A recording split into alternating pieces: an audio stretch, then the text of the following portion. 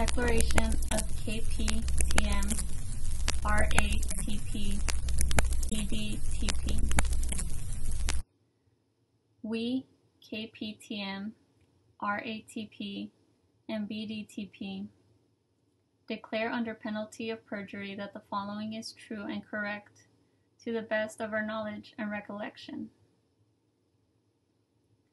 We are a family from Ecuador. R and B are siblings, and K is our cousin. K is 16 years old and was born on. R is 16 years old and was born on. B is 14 years old and was born on. The three of us crossed into the United States by land about 5 days ago, on or about June 14, 2019. The immigration police found us and took our names, our ages, and our dates of birth. They told us that we could only have one layer of clothing, and they threw away the rest of our clothes in the garbage. They took our shoelaces, the drawstrings from Kate's pants, and all of our belongings. They took our money, wallets, and phones, and gave us a ticket so we could get it back someday. The officers took us to a place called La Hielera. It was extremely cold there. R was separated from us, which made us all feel extremely sad and scared. We were put into very small rooms and detained there for about 5 hours. K and B were detained with boys, and R was detained with girls. Then officers took the three of us to the place where we are now. We have been here at the Clint Detention Center for about 5 days. R has been separated from us here, which makes us all so very sad. This morning, when the lawyer from the Flores team asked to meet with us, is the first time that the three of us have been together since we arrived here. We miss each other very much. Since arriving at Clint, we have been detained in a space that is separated by a chain link fence. The girls are on one side of the chain link fence, the boys are on the other side. At first, the officers tried to separate K and B, but after we explained that we are cousins, they let us stay together. But they separated us from R. We can see R through the fence, and she could see us, but we are never permitted to hug each other or hold hands or even talk with each other. We are not permitted to go near the fence. If any child goes near the fence, the guards yell at us. They scream, "You cannot be here." It is very scary when they yell. One time when a boy approached the fence to talk with a girl, the guard screamed at him, "The next time you will have a problem." The guard grabbed the boy by the neck and dragged him away. We have never seen this boy again. We do not know what happened to him. It is terrifying to be here.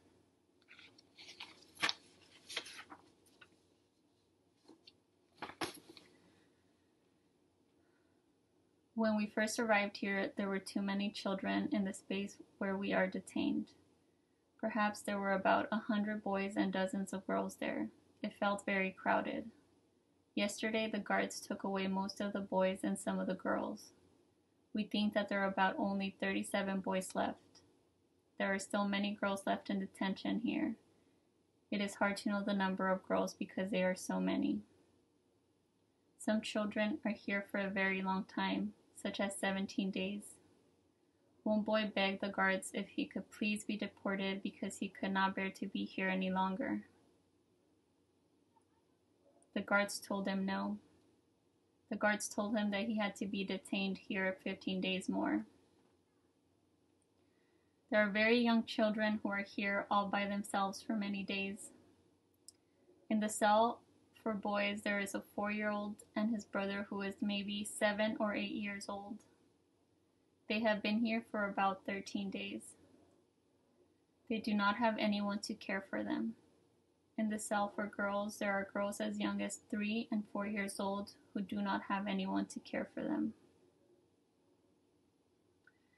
Every day we are locked in the space nearly all day. The hours here feel eternal.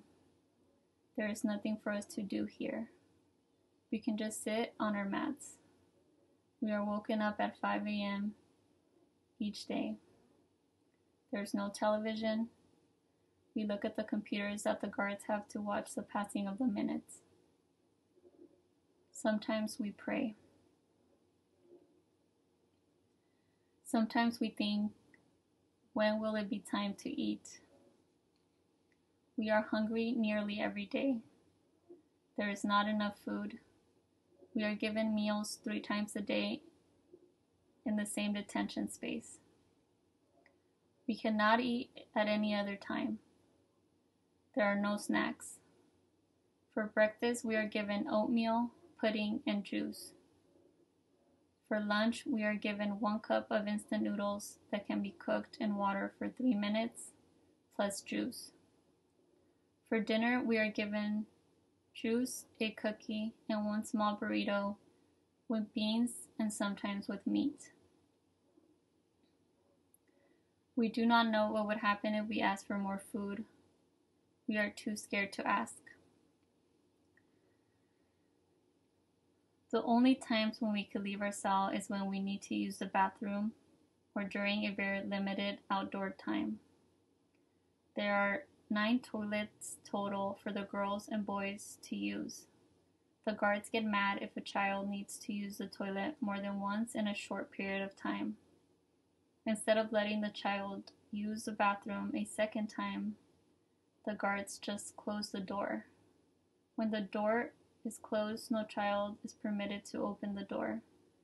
All the time, we must ask the guards for permission to open the door. They tell us it is the law. There is time to go outside for about 30 minutes each day, and children should be playing. But we do not play outside at those times. We are hungry and we need to conserve our energy to stay alive here.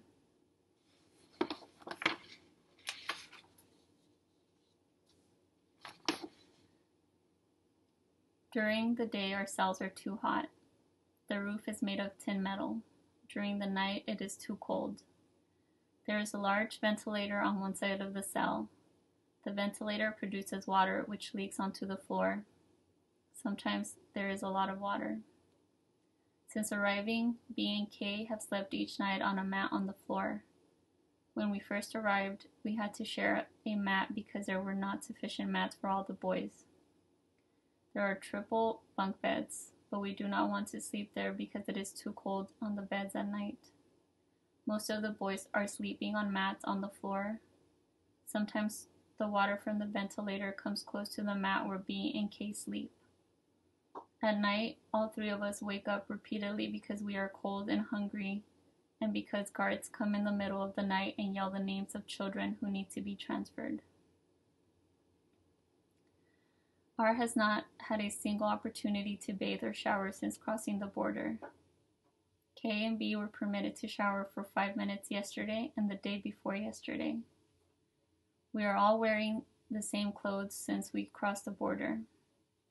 R has not had any opportunities to wash her clothes. K and B try to wash their t-shirts during one of their showers. All of us were allowed to brush our teeth just 2 times since we crossed the border. There are many sick children here. They take them away. We do not know where the sick children go. When children ask officers if they can please be permitted to call their families, the officers refuse. We were only permitted to call our family members twice since we arrived here. Our first call was just after we arrived.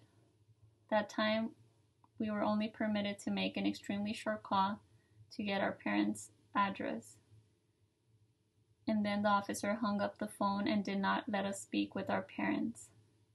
Our second phone call was yesterday and it was only 5 minutes long. This is not enough time to speak with our parents. We wish we could speak with our parents for longer times and more often. Our parents all live in Brooklyn. Kay's father has been in the United States for 7 or 8 years. R&B's father has been in the United States for about 13 years, and our mother has been here for 7 or 8 years.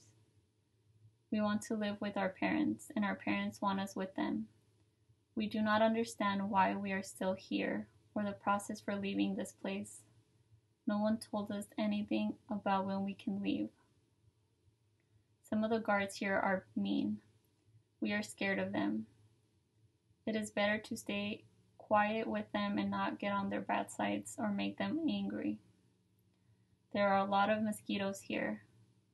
The mosquitoes are big and they bite us all the time, even on our legs under our pants.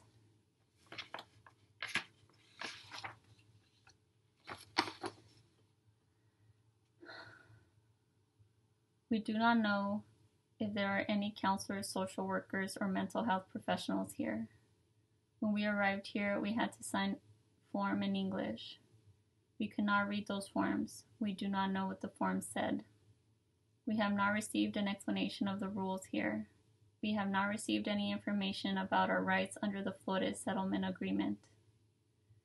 Kay has drawn a diagram of the space where we are detained. He has labeled where the boys are held, where the girls are held, and where the rejas, the chain link fence, is. We, KPTM, RATP, and BDTP, swear under penalty of perjury that the above declaration is true and correct to the best of my abilities. This declaration was provided in English and was read back to us in Spanish, a language in which we are fluent.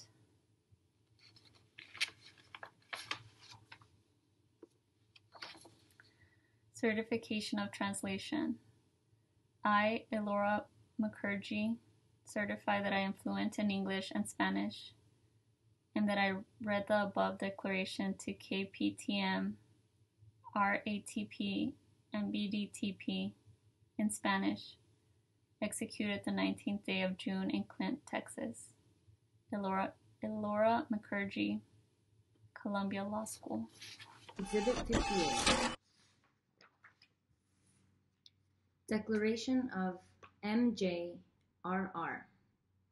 I, MJRR, number.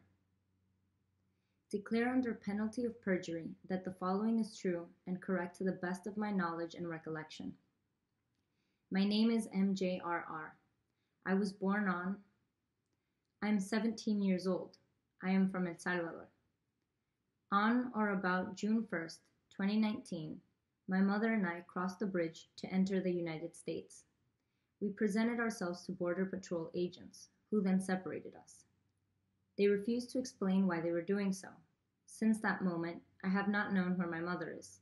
I have not known if my mother was in the United States or elsewhere, or even if she was alive. I have been extremely worried about her.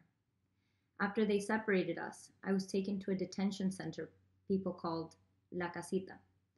All the other people detained in the facility were 18 and older. They were all older than me. I was very uncomfortable. I was there for several days. They did not let me make any phone calls there. I was put in a cell with a lot of men, too many to tell.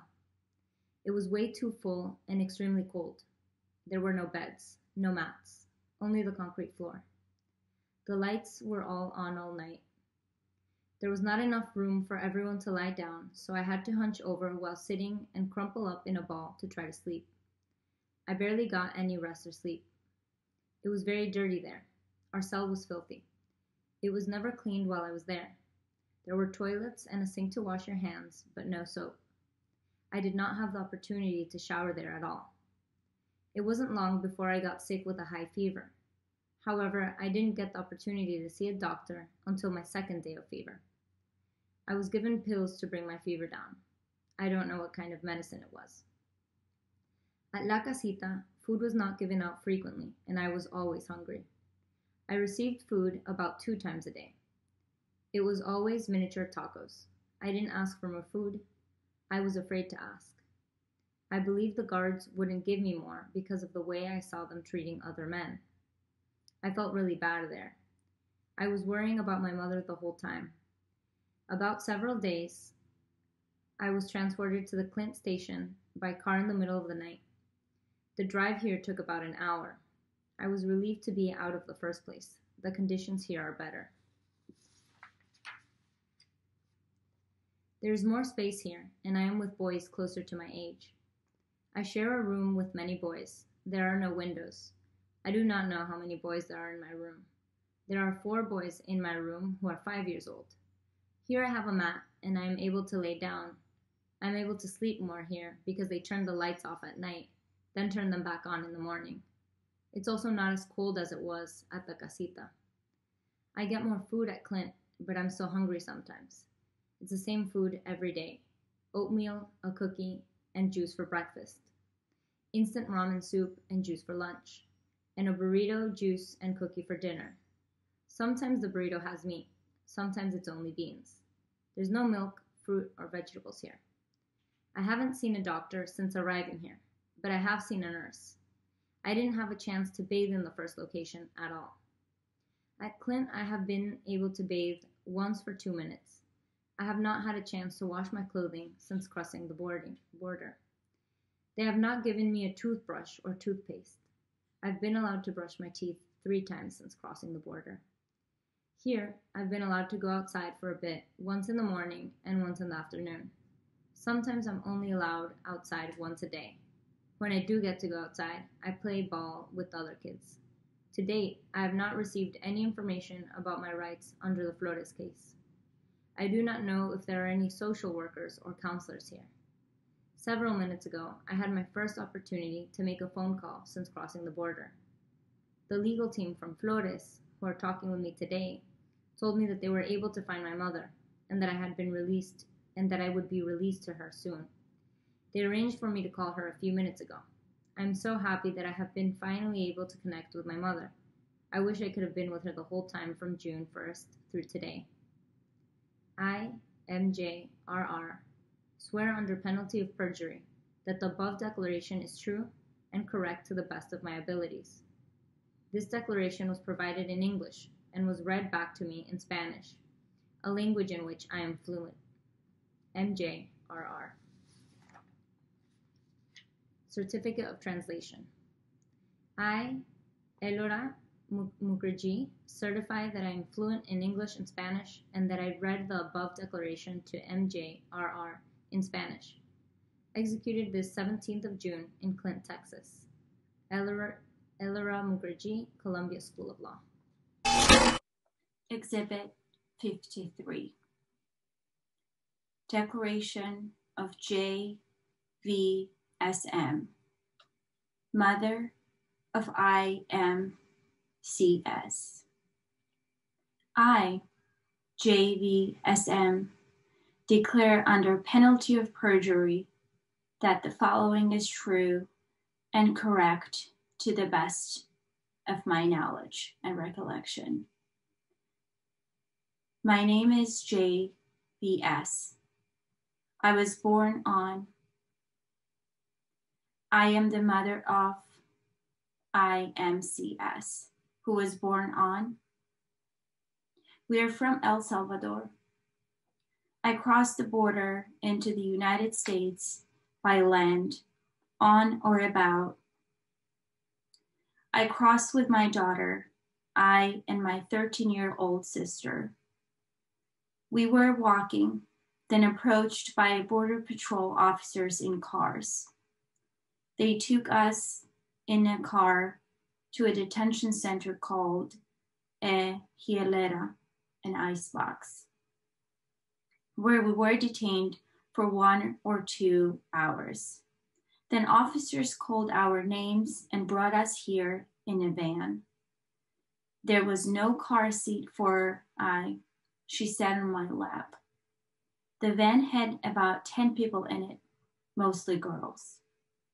My daughter, my sister, and I have been in the Clint Detention Center for 17 days. I feel sad here because I should be with my family. I miss my family and I really want to leave this place. I wish I could live with my father in Oklahoma. He has been in the United States for about 10 years. I have had a hard time here at Clint because both my daughter and my sister were sick. My daughter had the flu for 5 days, and my sister had the flu for 7 days. My daughter had a fever, a cough, an infection in her eyes and ears, and a rash on her stomach, back, and legs. During this time, we were isolated in a room with other girls who were sick. We are not permitted to bathe or shower regularly here. We have only been permitted to shower 2 times in 17 days. Our showers are only 5 minutes long. My daughter's rash was terrible, perhaps because she couldn't bathe and clean her skin. For the 2 times we could shower, we had access to soap. We have no access to soap at any other time. We're not permitted to brush our teeth regularly here. The doctors let us brush our teeth 2 times in 17 days.